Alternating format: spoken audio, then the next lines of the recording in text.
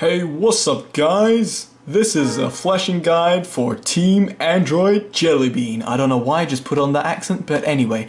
Right, this is the Samsung Galaxy S1 i9000, and this is a port from the Galaxy Nexus, just like on the Samsung Galaxy S3, which is over here. And this is the Galaxy S1, which has got a Jelly Bean port. That sounds so bad. Basically, there was a problem with booting up the ROM, and that was due to an encryption, but now that's fixed, which I think, if I'm not mistaken, was kernel related. Pretty much everything doesn't work, apart from it actually booting up, but I'm going to go ahead and flash it anyway. Here's to show that it's in my internal SD card. As you can see, it's Jelly Bean. I'll read it out completely. Jelly Bean MKALTER v0.1. So that's in my internal SD card, and I'm gonna go into recovery. So obviously you have to be rooted and have to have Clockwork recovery installed. And I would suggest doing a full backup. So do an Android backup of your phone. Make sure you've done a backup Titanium backup and then saved it on your PC just in case, you know, your internal SD card. If anything happens, you've got a full backup of everything, contacts, SMS and whatnot. Just make sure you've backed up everything that you can possibly can. So what we're going to do is first a factory data reset. That didn't work, right. There we go.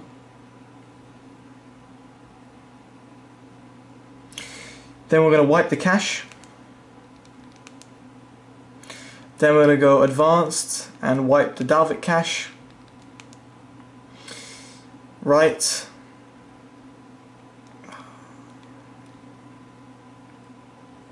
Then we're going to install zip from SD card, choose zip from SD card, and Jelly Bean. There it is. Flash it over. It is recommended in the XDA post to wipe after this process as well. So I'll go ahead and do exactly as it's said in on XDA.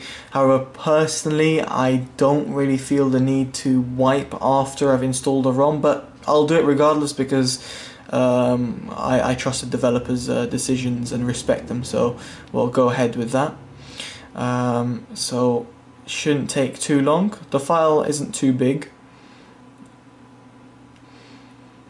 So this will be Jelly Bean on the Galaxy S i9000. It's quite funny how we've got it on the Galaxy S3 and the i9000, whereas the S2 has been pretty much left out by both Samsung and developers.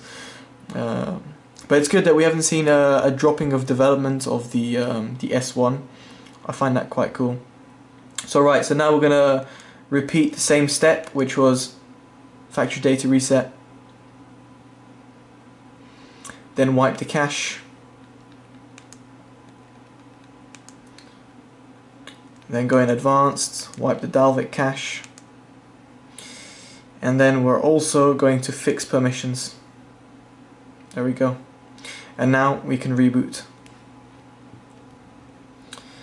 So, powered by semaphore. There's been quite a few developers which are working on the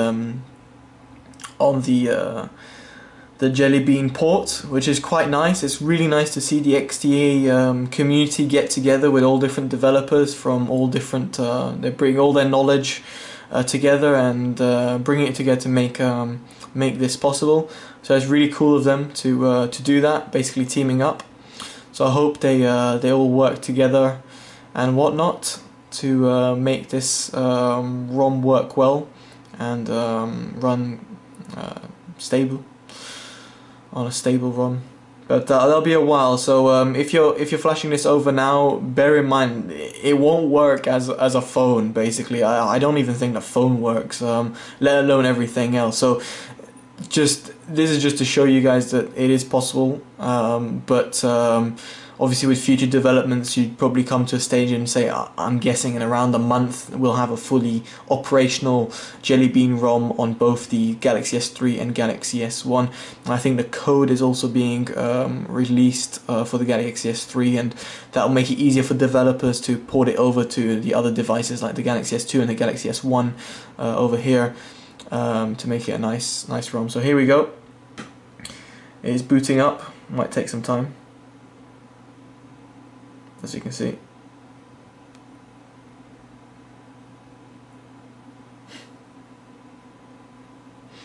Let's see if anything shows up. Oh, there we go. Okay. And there we go. We're officially in Jelly Bean. Let's go system settings. Oh, is it going to get into system settings? Or oh, it does. Okay, you do get in there. Do you get? Yep. There we go. 4.1 Androids, baseband unknown at the moment. As you can see, it's got semaphore kernel in there. Let's see if the Easter egg works. Yes. Yeah, I got the jelly beans. Oh yeah, you gotta love the jelly beans. So there you go. We've got the got Jelly Bean working. Well, booting, shall I say? That's probably the better word to say for that. But as you can see, there's nothing in it. I mean, a lot of things are missing. As you can see, there's Wi-Fi, which is missing there. Sounds, nothing's. I mean, I hardly doubt anything will work. As you can see, there's no notifications, no nothing. Phone ringtone. I mean, nothing should work, and I don't expect anything to work. Put it that way. But it is pretty cool that we've got